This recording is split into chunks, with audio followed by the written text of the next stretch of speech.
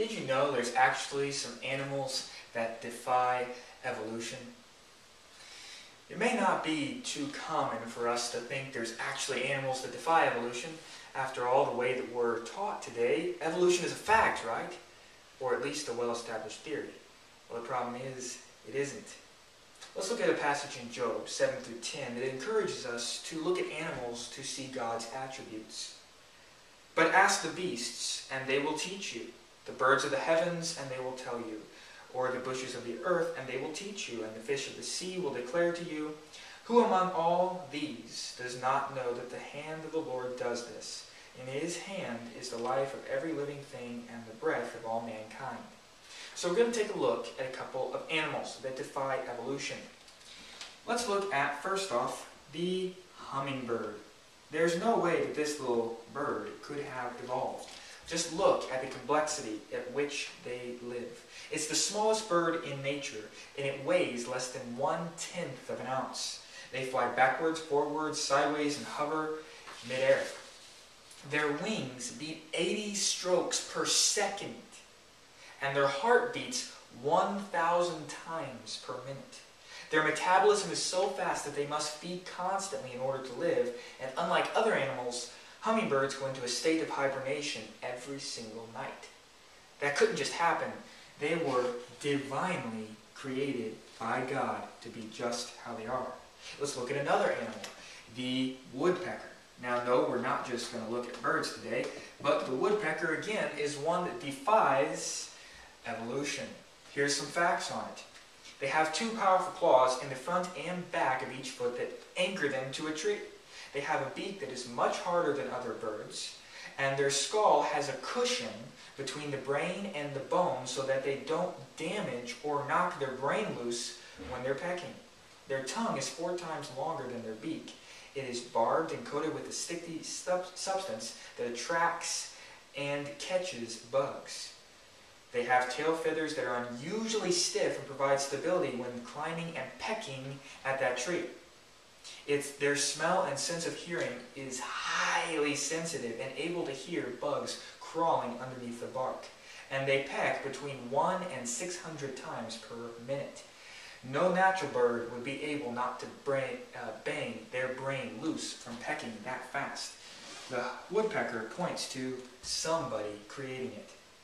Same thing when you look at the giraffe. Now, the giraffe may seem like an interesting creature, but they certainly defy evolution. They have a unique system that pumps their blood and a unique system to breathe. They have an extra large heart that can pump the blood up their very, very long neck. As a matter of fact, their blood pumps 2 times stronger, 2 times the intensity of most animals. By the time the blood arrives at the brain, it is normal pressure. Look at all the precision. There's no way this could have evolved. Since the blood pressure is so high in the rest of the body, God has given the giraffe a special skin to tolerate the blood pressure, especially in the bottom of their legs. There's a special series of one-way check valves up the long neck to keep the blood pressure from bursting vessels as it quickly moves up towards the brain. These valves also keep the blood from flowing backwards quickly as the giraffe lowers its head to drink water. Giraffes have a network of spongy tissue at the base of their brain to soak up any extra blood that makes it up there, and they have extra large lungs and breathe slowly so that the air has time to travel up their long neck. Now here's the last animal we're going to talk about. This one puzzles all evolutionists. There's no way they can explain it. Just ask an evolutionist next time you see them. It is the platypus. Platypus? What do you mean? How would that animal defy evolution? Well, let's think about it. It has a bill like a duck and it has hair like a bear. Its earliest discovery was in Australia in 1797. It has webbed feet like an otter and a tail like a beaver. It has poison like a snake, and it lays eggs like a turtle and feeds its young like a mammal. It has mammary glands. It only grows to about 18 inches in length. That's not very big when it's fully matured. They have sonar, literally electric sensors in their 2-inch leathery snout, so that while they're swimming at night, they can detect the faint electric waves produced by their prey, primarily shrimp and earthworms.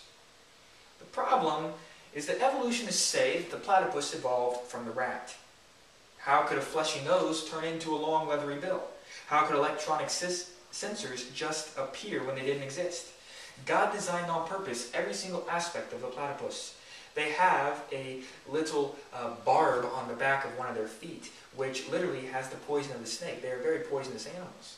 You wouldn't think that. They have a tail that looks like a beaver. They look kind of like a duck in their bill. And they have hair like a bear, webbed feet like a duck. They don't seem to fit in anything. The platypus is God's gift. It's an animal that defies evolution.